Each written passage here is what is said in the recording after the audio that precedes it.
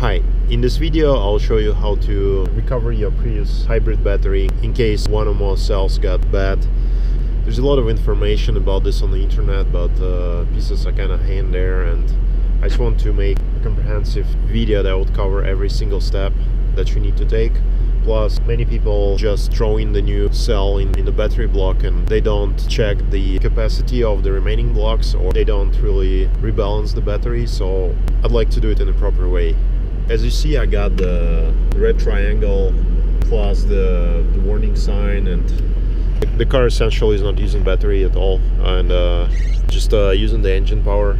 Another sign is the battery starts discharging and charging back really quickly, so it kind of doesn't hold the charge. Also, the blower fan in the battery block start running, like it basically runs all the time now, and it never did that before. I got one of these OBD2 Bluetooth adapters, and also got this Torque app for Android. I did scan the codes, so this is my catalyst converter, and these three codes are related to battery failure. P0A80 is like a general code, and then P3019 and P3020. These two basically mean that block number 9 and block number 10 failing. I also have the stat screen, and now you can see it. So block number 9 is almost 1.4 volts lower than the others, and it shouldn't be in the range of probably 0.1. so yeah, you can definitely tell this one is failing. And for the block number 10, I haven't noticed a lot of deviation, so I don't know, I'll have to test it. Now I'm gonna show you how to get the battery out. So you need to take this panel out, this container.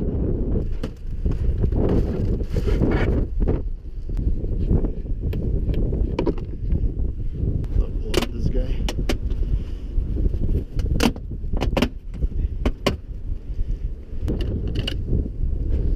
You can just pull out this connector and it will disconnect the battery.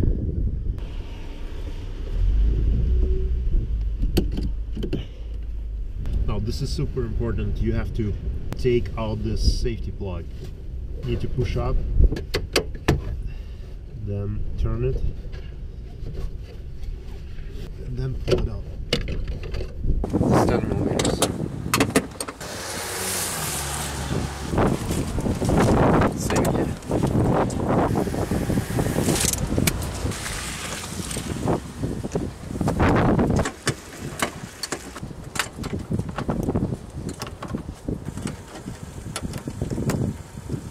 Okay, now taking this panel out.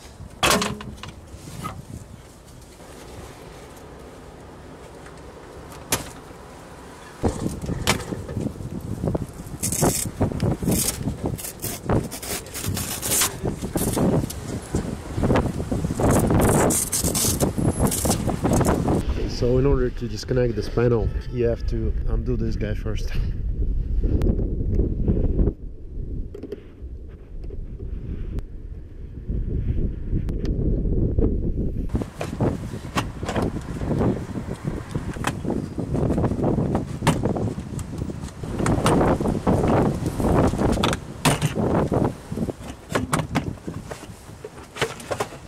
Disconnect this guy, just push it in.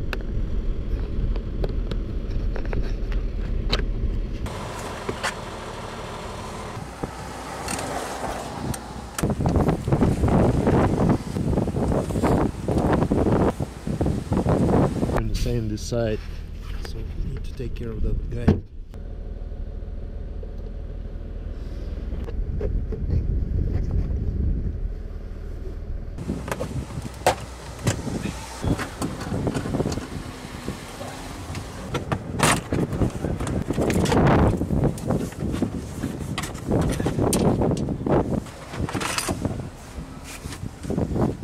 Disconnect the seat.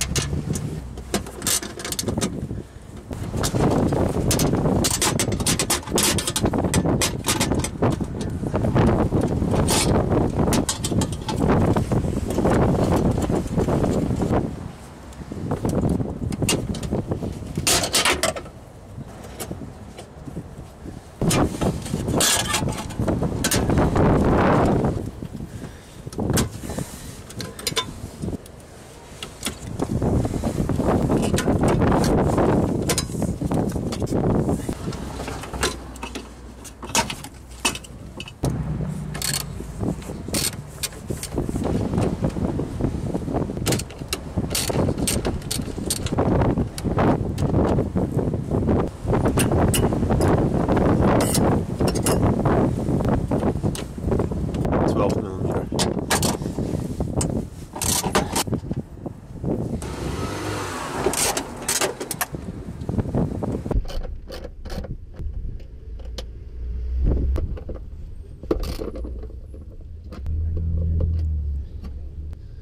So the right one is a little bit longer.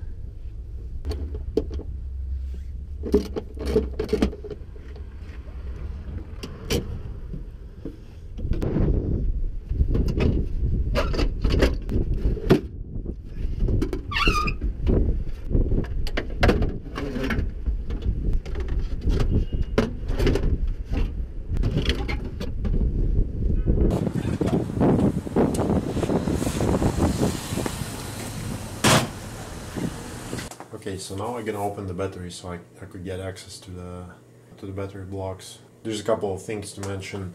First of all, make sure that you disconnected the orange plug from here.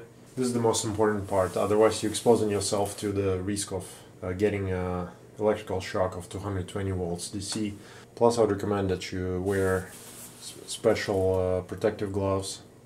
So in order to get this cover off, you need to undo these two nuts, 10mm, and there's a couple more on the other side, so I'm gonna do that now.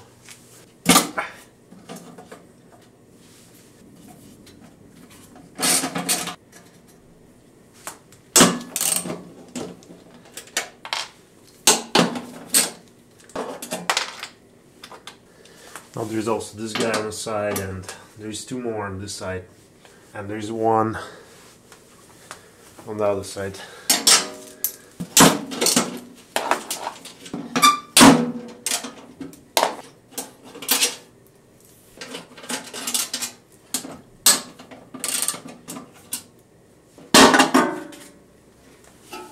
Be careful because the edges are pretty sharp. Okay, so now make sure you're wearing your rubber protection gloves. I'm gonna remove these black covers. Underneath there are like metal plates that connecting the cells together, so they form one big battery. I'm just gonna use a screwdriver.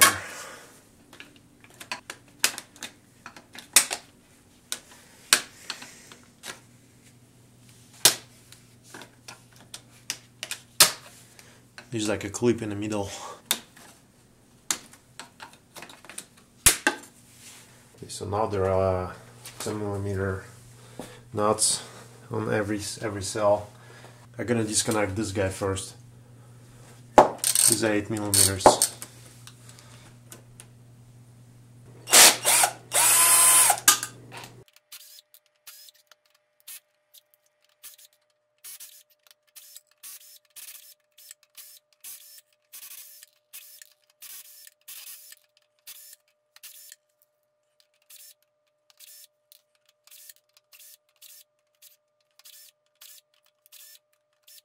Carefully remove this guy.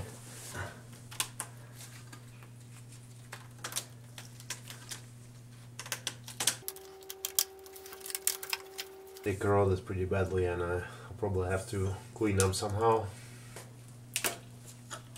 Okay, this is the other side, the plus. So when you're disconnecting the red plug, it's breaking the connection here, so your battery is kind of divided on two sides. At this point, it's pretty safe to not use any gloves because you already disconnected the modules from each other.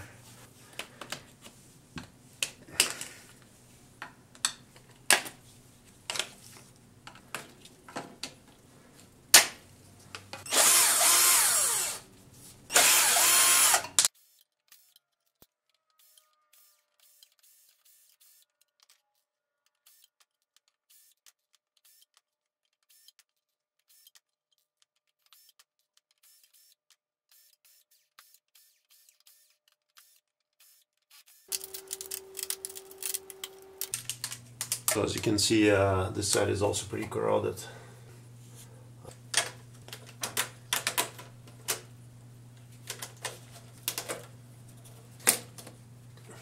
Okay, so I got 28 modules here and 14 blocks. The counting starts from the right side, not from the side of ECU, but from the opposite side. So this is gonna be the module 1, 2, 3, 4, 5, and the block is 2 modules, so this is block number 1, number 2, number 3, number 4, and so on. They're switching sides all the time, plus, minus, plus, minus. So what I'm gonna do is I'm gonna maintain an Excel table of voltages for every module, so I could keep track of things. So I'll start from module number 1. So it's 818, next one is 821, and so on. So the error I was getting was about block number 9. So block number 9 is these 2 modules. I'm gonna measure the voltage on them now. So this one is 824, which is similar to the rest of the modules. This one is 692. So as you can see, it's like more than a volt less. This module is definitely bad. Now you need to determine which modules are weak and need to be replaced together with a failed one. There are 3 tests that can help you with that. During initial voltage test, you need to measure which modules show in smaller voltage compared to the rest of the pack. The second test is internal resistance test. On this stage you will apply load on every module and determine which modules discharge quicker than others. The third test is capacity test. During capacity test you will find out capacity of each module while restoring it. The capacity on your battery equals the lowest capacity among all modules, and capacity of one module is the lowest capacity of individual cells in the module. So you will need to make sure that capacities are on the same level among the modules in the battery. Modules with lower capacity among the pack will need to be replaced. It's better to do the load test first, as your modules are of equal voltage right off the car, and you will see which ones are dropping voltage quicker compared to others. Now we're going to do the resistance test on every module. In my case I was trying to restore the capacity first, but maybe it's a good idea to actually do the resistance test first, just to figure out which modules have lower resistance and kind of standing out, being the weakest, swap them up, and then try to recover the capacity. So it suggests to use a headlight bulb for this. I got this H4 bulb, high beam and low beam, and I connected to the bottom and the left terminals, which is going to make it to use low beam and high beam at the same time. Yeah, the idea is that you connect this bulb to the module terminals. You measure the voltage after a minute. The weak modules will be far below, so if the capacity is pretty good, the internal resistance can be pretty bad. So now I'm going to use stopwatch on my phone and just connect it for a minute. So I started at 776.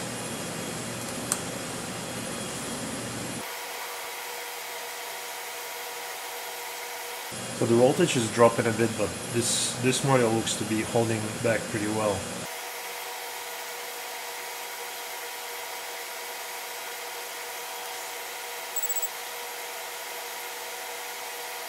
$761. Okay, now module number 2.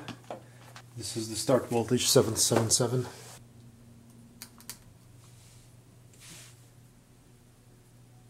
$758. And it came back up to about 765. So you probably already know that the best way to service your Prius battery is to do a balanced charge of every module. What that means is you have to deeply discharge and deeply charge every module 3 to 5 times. What it's gonna do is restore the capacity of the module. Gonna show you the true capacity, so you're gonna know if this module is bad or needs to be replaced or it's still good to go. So if you overcharge the module, the cells that are fully charged will not accept any more charge, and the cells that are not fully charged, they will come up to the same level. That would actually show you the real capacity of the module, which is going to be the capacity of the weakest cell. That's why it's recommended to do 3 to 5 cycles of discharge and charge. It's a good idea to basically keep track of the capacity of each module, and then it's better to replace the weakest one so that your whole block is of the matched capacity. Okay, so this is my balance rig. I got Hobby King multi-charger. You can do like 4 batteries at the same time. I also had this EcoCell 6, so I can do 6 batteries at a time. Also just got the power supply. I bought it off eBay for $50. You can give up to 47 amps, which is pretty good. For Hobby King charger, it's recommended to use 5 amps charging rate. I'm just quickly gonna go through the settings. So for the program, it's nickel MH battery. As I said, I'm gonna put it to 5. Discharge rate is maximum 1 amp. So I'm gonna try to discharge to 6 volts. Some people say it's better to do it more gently to 6.3. As you're gonna see how the battery is gonna react to this, and go from there. So the cycle is discharge and charge 3 times. Waste time 5 minutes. I guess that's the time between the charge and discharge. What else? There's additional settings here. These guys are irrelevant. Sensitivity, I don't know, I'll leave this at default. Waste time 5 minutes. I guess that's the time between the charge and discharge. Default is 1 minute, I put it to 5. Safety timer, I put it to 720 minutes. I guess it's a lot, but since I'm charging at 3 amps rate, maybe 720 is a better setting here. Otherwise 400 should be enough, I guess. So this one, everyone puts like a different setting here. People say 7250 is enough. I'm just gonna start with the 7500 and I'll see from there. Anything over 6500, it's a really good battery, so it's up to you what you're gonna set there. Beep and buzzer, whatever you want to set here. Input power low, cutoff 10 volts. I guess I'll leave it as this. So yeah, that's pretty much it. I'm gonna start this one.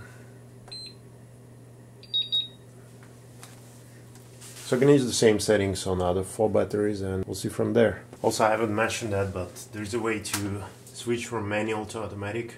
If you press start and this one together. I'm charging odd numbers here, so 1, 3, 5, 7, 9. I'm doing this because basically it's gonna distribute the heat a little better. If I was charging all 5 batteries stacked together, it's gonna be probably more aggressive heat distribution, so I think I'm gonna do 1, 3, 5, 7, 9, and then I'm gonna do 2, 4, 6, 8. Also, you have to keep the modules in the block when you cycle them, because when you charge them and you put 7500 as a cutoff, they might get swollen. So like this one, if you can see the distances here and say here, so this one got swollen a bit, and if it was out of the block, it would have got damaged probably, but now it's just gonna cool down and it's gonna be fine. I'm using this floor fan to blow onto the chargers and the batteries, so I guess that's gonna help with the overheating a little bit. Well, I got first results here. The first 2 batteries that I charged, you can see how capacity was improving over time. So this was discharge and charge. So this one was 3098, and then it improved to 4279, and then it was 4484. I'm gonna keep balancing them and making notes, and we'll see where we get to. So what you can see here is the result measurement table for my modules. I have 28 rows here. In the first column I have the result for the initial voltage test, and they're pretty much on the same level, but module 18 is shown 694. And then the rest of this table was the capacity test. This was the first discharge, this was the first charge, second discharge, second charge, third discharge, third charge. It's more important what you're getting during the discharge. This is close to the actual capacity of the module. The charge results they are not really relevant. So as you can see here, the initial capacity was pretty low for a lot of modules. Say this one was 1465. When it's supposed to be 7500 from the factory. And then you can see that with every cycle it was improving. So basically that's how you restore it. So for this one it was 2621, and then on the third discharge it was 2900. So by the third discharge, for some modules I got to the level of over 500, and some of them were below. I marked the good ones with green color, and the rest were marked with the yellow color. And then I tried to do some more cycles for these other modules, and some of them I was able to restore back to 5000s. So as you can see here, for some of them I did as many as 7 cycles. For instance, the number 10, I started with 2400 and then I ended up restoring it to 4400. But some of the modules, they just wouldn't restore, like this one, number 16. It went only up to 3700. This was my final column. As you can see, the modules I decided to keep, they are in a green color, and the ones I decided to replace, I put a cross. So I decided to replace number 5, number 15, number 16, 18 was bad from beginning, and number 27. I also did a couple cycles for the replacement modules that I received. They all showed pretty good capacities, over 6,000. And here I had results for internal resistance test. It appeared that most of the modules were pretty strong or on the same level, and only module number 15 showed as much as 3% decrease rate, and the others were below 2.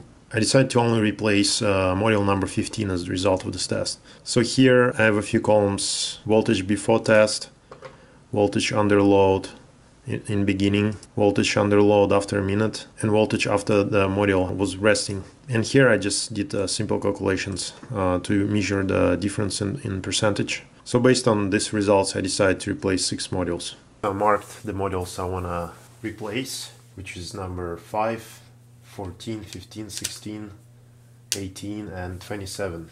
As you can see, most of them are in the middle of the pack, which is usually the case because the middle of the pack is overheating. So number 15 is the only module that failed the load test. All others have low capacity. Plus, all others have a capacity lower than 5000 milliamp. Number 15 also had the lowest voltage after sitting for a few days. So yeah, definitely a bad one. I got 6 replacement modules. 2 of them I bought off eBay. The other 4 I got from Eric on Prius chat. So I'm gonna install them into these positions. I'm also going to rotate the modules, so 1 to 14 will go this side and then 15 to 28 will go this side. Basically, it's usually a good idea to put the modules that were on the sides in the middle, because these modules in the center are more exposed to heat and going through more stress. Now there are 4 bolts that holding this side plate, plus there are 2 small nuts. This is 12 millimeter.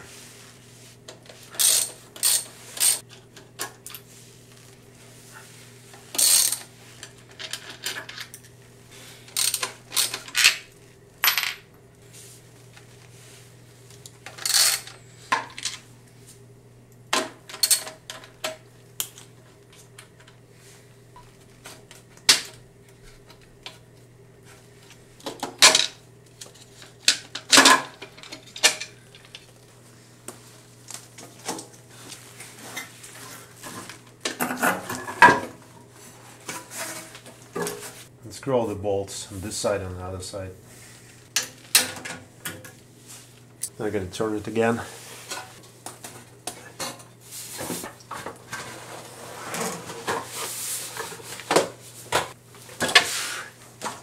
Detach the rubber thing.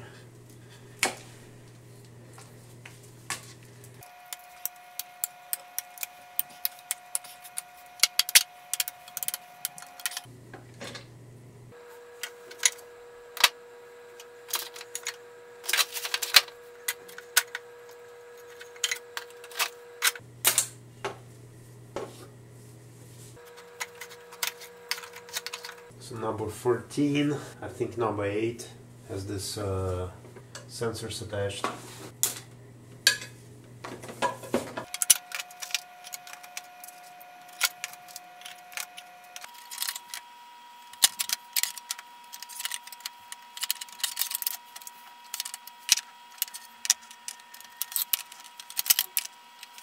And the last one has a sensor connected to it too.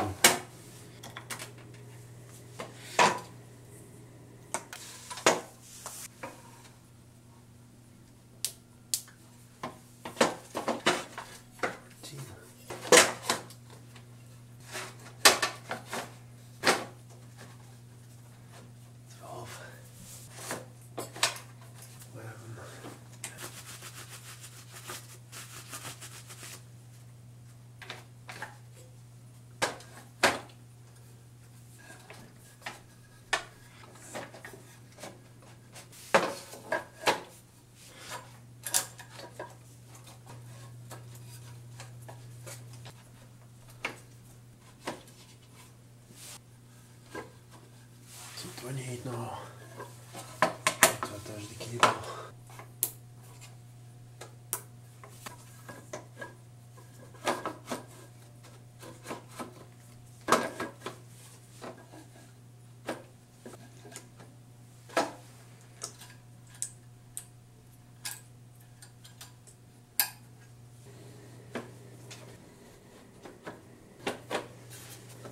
Okay, I have a problem with 28. I'm actually gonna put it in the end of the pack because it's not very straight.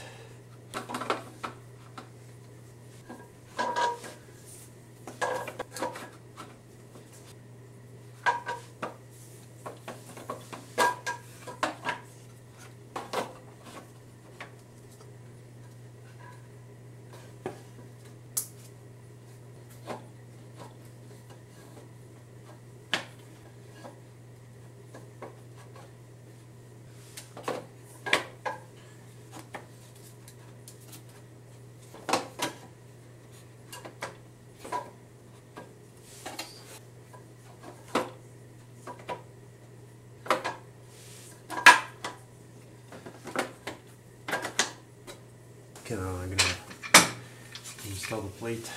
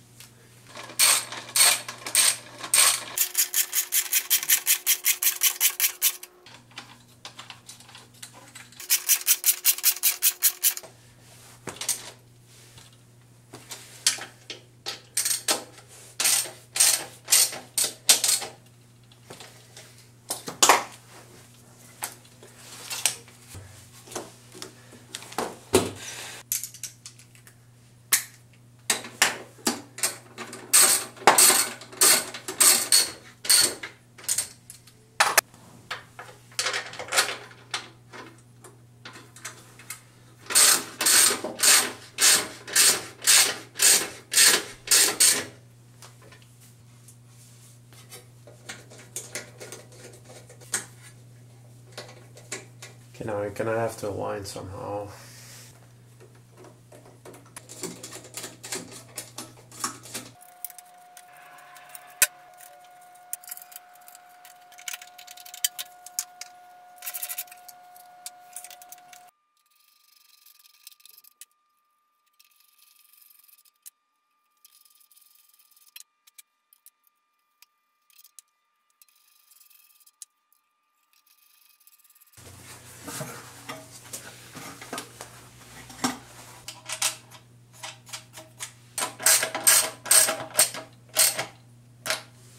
So I installed the modules, as I said, 1 to 14, 15 to 28. What I'm doing now is I'm cycling 4 of the new modules just to see the capacity. I already did the light bulb test on them. I want to clean the copper plates. As you can see, they are really corroded, like they're pretty much green color. I'll get them out.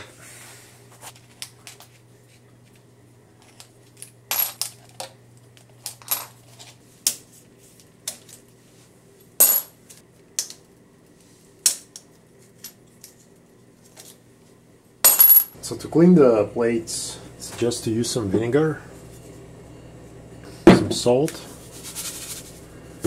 and some baking soda. Just gonna put some vinegar in a bowl.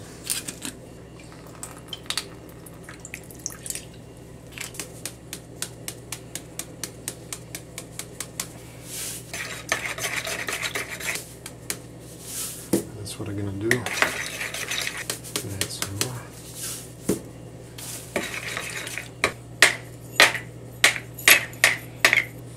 Gonna leave it like that. As you can see, they're pretty clean now. What I'm gonna do, I'm gonna clean them with the baking soda.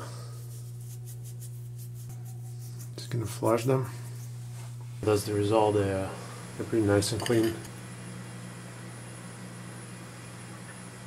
The battery pack is ready to be reassembled, but there is one last step. The voltages on the modules have to be as close as possible. What I'm gonna do, I'm gonna find the module with the lowest voltage and I'm gonna discharge all others to the same level. There's a different, better approach to this. You can connect all the blocks in parallel and let it even out. For this you need to connect all the pluses of all blocks together and all the minuses of all the blocks together, and this will make it a one big battery. It will even itself out in about a day. So the minimum is 774. I'm gonna discharge all other blocks to this voltage. Maybe I will target 770 because the one with the 774 will drop some voltage too while I'm discharging others. I'll be using the bulb to discharge manually. I'm gonna be checking the voltage periodically by detaching it, and just want to make sure it's gonna stop at 774 or so.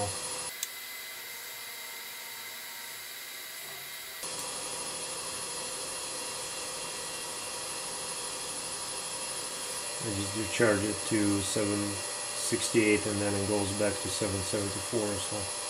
So it appeared I actually had to discharge some of the modules a few times to get a target voltage. I ended up having an average around 780. This one module that was 774 actually charged it to 780. Now they all 778 to 781. Now I'm gonna assemble the block. After cleaning the bars, what you can do is you can apply anti-corrosion compound. On previous chart I will suggest to use Nolex. You can get it at Home Depot.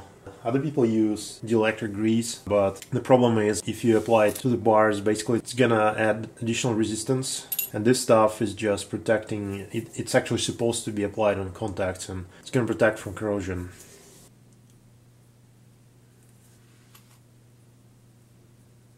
So I'm gonna apply a thin coat both sides. Again, it's not a dielectric, so it shouldn't add any resistance. What you can also do is apply a bit of it on the thread.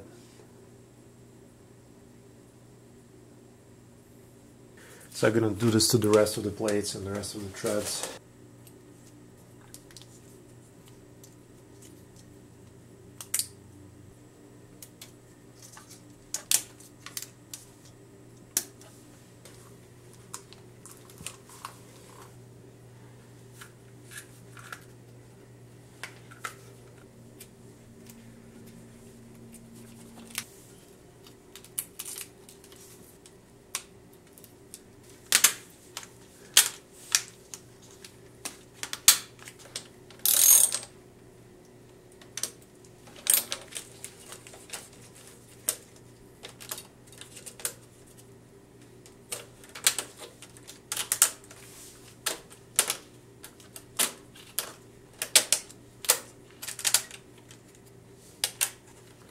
Torque is 48 inch-pounds, so this is very important that you use torque wrench. Reinstall the protective covers.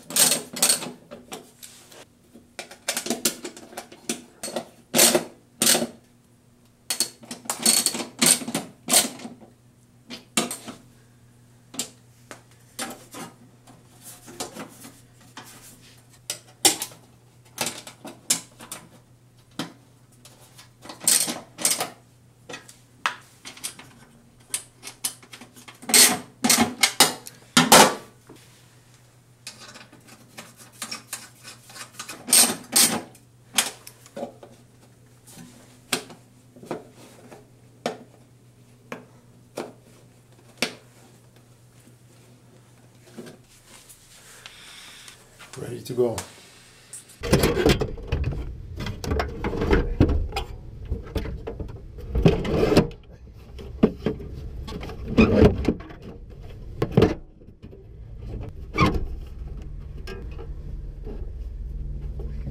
Reassemble anything, I just want to connect the battery and check if the car gonna start working fine.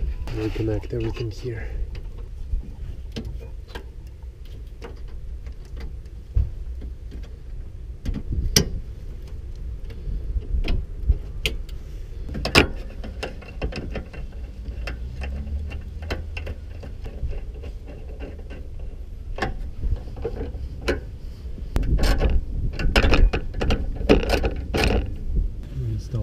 plug.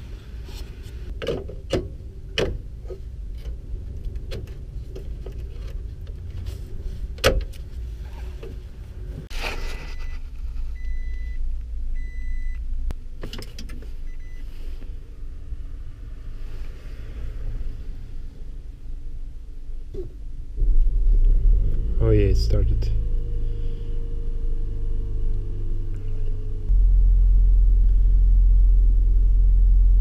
Caution, icy conditions.